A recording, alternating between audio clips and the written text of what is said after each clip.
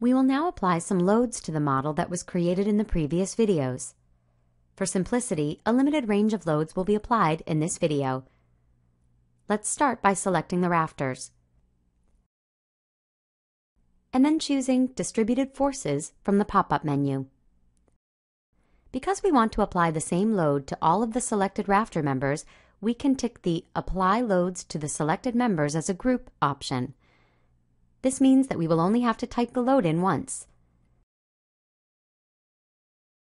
We will put our dead load into load case 1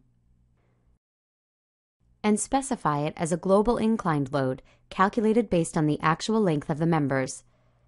The dead load acts downwards, and we therefore apply it as a negative load in the vertical direction. While we have the Rafter Loads form open, we can also apply the live load. Let's put the live load into load case 2 and specify it as a global projected load, calculated based on the projected length of the members, again in the downwards direction.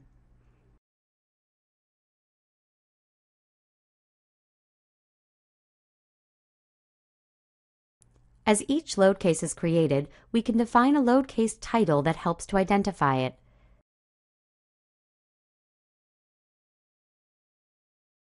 We can increase the scale of the load diagram by holding down the L key while rotating the mouse scroll wheel. Next, we will input a wind load acting on the left-hand column by selecting the column and again choosing Distributed Forces. We will put the wind load into load case 3 and apply it in the positive global X direction. Note that it doesn't matter if we choose global inclined or global projected in this case, because for vertical and horizontal members they are the same.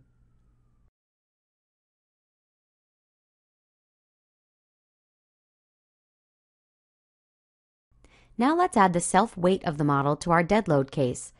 We can do this by clicking the Self-Weight button on the top toolbar, nominating the load case that we want it added to, and checking that the direction and magnitude of the gravitational acceleration is correct. You will notice that the load cases that contain self-weight are now shown with an SW in the load case legend at the top left corner of the screen. Finally, we will define some combination load cases by clicking the Combination Load Cases button on the top toolbar, and then defining the combinations and their multiplying factors.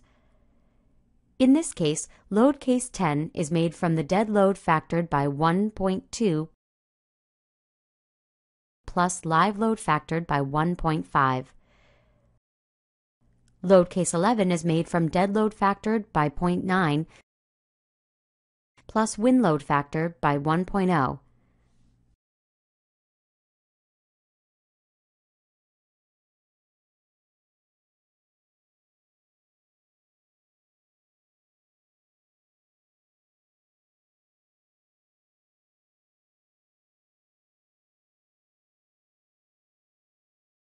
This completes the graphical input process.